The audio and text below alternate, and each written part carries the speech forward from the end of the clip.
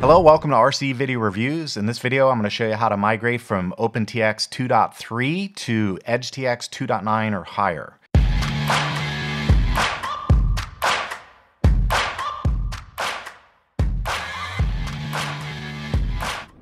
The reason for this video is because there have been some changes in EdgeTX where they removed a certain functionality that you need in order to migrate from OpenTX, and that functionality is related to your model data files.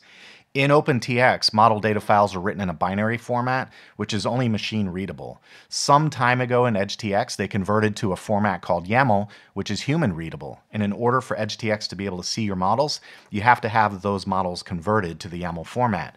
That conversion process was removed in EdgeTX 2.9. So you can no longer go directly from OpenTX anything to EdgeTX 2.9.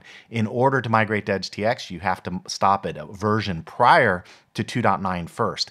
I'm going to show you how to do it with EdgeTX 2.8.4. So first thing we'll do is go from OpenTX to EdgeTX 2.8.4, and once our conversion is complete, then we'll migrate to EdgeTX 2.9. Now before I get started, I'm going to press the jog dial and hit model select so you can see what models I have on this radio. I've got my Tron 7 helicopter and a couple of airplanes, a Katana, a Dart 250, and an Escapade MX.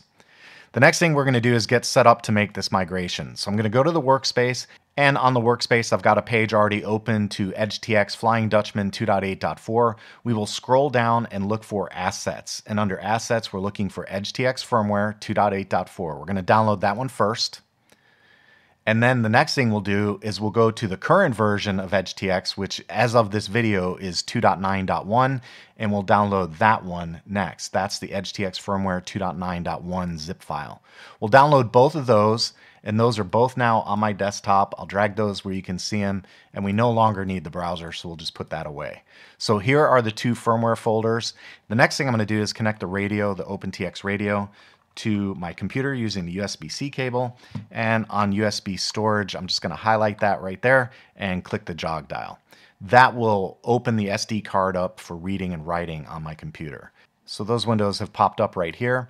The next thing we'll do is open up the zip folders and find the firmware that we're interested in. So this one is EdgeTX 2.8.4, and we're looking for the TX16S binary. Make sure you pick the right binary. A lot of people make a mistake. They'll flash T16 on a TX16S and they don't get touched, and they wonder what the problem is. So this is EdgeTX 2.8.4 right there in the title, and we're looking at TX16S. I'm just going to drag that into my firmware folder. And then the next thing I'm going to do is open that firmware folder, and I'm going to rename that binary so I can recognize it later. I'm just going to right click, hit rename, and we're going to call this EdgeTX _ 2.8.4. That way there's no confusion later. The next thing we'll do is the same thing with EdgeTX 2.9.1. So I'm in the 2.9.1 folder. I'm going to scroll down, look for TX16S. Make sure you get the TX16S, not the T16. And we'll drag that into our firmware folder on our SD card on the radio. Now that we've done that, I'll rename this binary so I can recognize it later. This is EdgeTX 2.9.1. All right, so now we've got the two firmwares that we need in order to perform the upgrade. The next thing I want to do is flash the bootloader, and we'll do that by unplugging the radio from the USB-C cable. And we have to flash the bootloader. The reason we have to flash the bootloader is because you cannot flash EdgeTX binaries using the OpenTX bootloader. So in order to flash EdgeTX the way I'm going to show you, you have to flash the bootloader, but don't worry, it's very simple. We'll just click on the System button, and we'll navigate over to the SD card right there. And in the firmware folder, we're going to look for EdgeTX 2.9.1. It really doesn't matter which bootloader you use. It doesn't matter. 2.9.1 is the latest, so I'll just use that. And we'll highlight that one and long press the jog dial, and the option there is to flash the bootloader. I'll click return, and we'll write out the bootloader just like that. It's that easy to do. The next thing we'll do is turn the radio off, and then we'll press T4 and T1 in. So these two switches go in. We'll press T4 in, T1 in, and then we power on the radio, and that will bring us into the bootloader. So EdgeTX bootloader 2.9.1. Now we'll click on Write Firmware. This is the important step. Don't mess this up. And before you flash anything, you did back up your SD card contents, right? Right? Back up your SD card before you do anything else. Okay, so EdgeTX 2.8.4, that's first. It's important to do this one first because this is what provides the actual conversion of your model files from binary to YAML.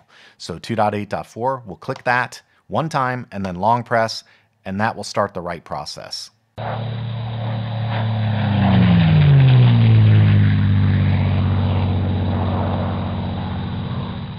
The firmware is now successfully written to the radio. We'll back out now by hitting the return button, and then we'll hit exit. One other thing I'll mention, you're going to hear welcome to OpenTX, and the reason for that is because we haven't changed anything about the SD card contents themselves yet, including the sound files. If you want the appropriate imagery and audio prompts, you'll also need to install the sound pack that comes with EdgeTX instead of using the one that's installed for OpenTX. Very important to do that to complete the process. All I'm showing you how to do right now is flash the right firmware in order so that you get the conversion and you can successfully complete your migration from OpenTX to EdgeTX. Okay, so we'll hit the exit button, and when we do that, we'll boot into 2.8.4. SD card conversion required. It's going through that process right now. This is the code that's been removed from 2.9.1. We'll hit the jog dial. That will actually conduct the conversion, and now we can back out. And when we back out of this initial screen, I can hit the model button, and when we do that, you can see I've got my Dart 250, my Escapade MX, my Tron, and my Katana. They're all there. Now that we've got EdgeTX 2.8.4 installed and our models have been converted, now we can go back into the bootloader and flash 2.9.1. We'll turn the radio off, press T4 and T1 in, press the power button, so that we get into the bootloader, and then we'll click on Write Firmware, scroll down to EdgeTX 2.9.1.bin. We'll click that one time, and then we'll long press. That will start the write process.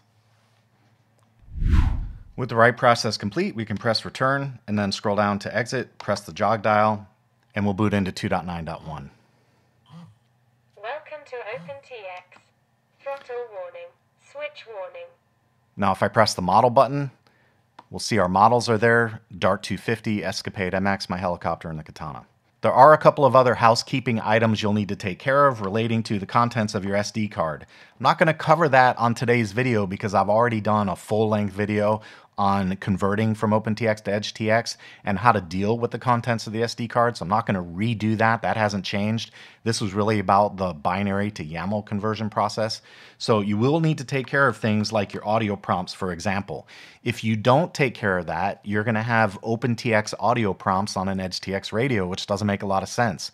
So check the description for a link to the other video on how to actually convert over your SD card contents from OpenTX to EdgeTX. And finally, we'll confirm the version of EdgeTX that we're on by clicking the information button, and you can see I've got 2.9.1 Provenance right there. If you like this kind of content, make sure you smash that thumbs up button, subscribe, and hit the bell. YouTube should recommend another video for you right now. That's all I've got for today. Take it easy and go fly something.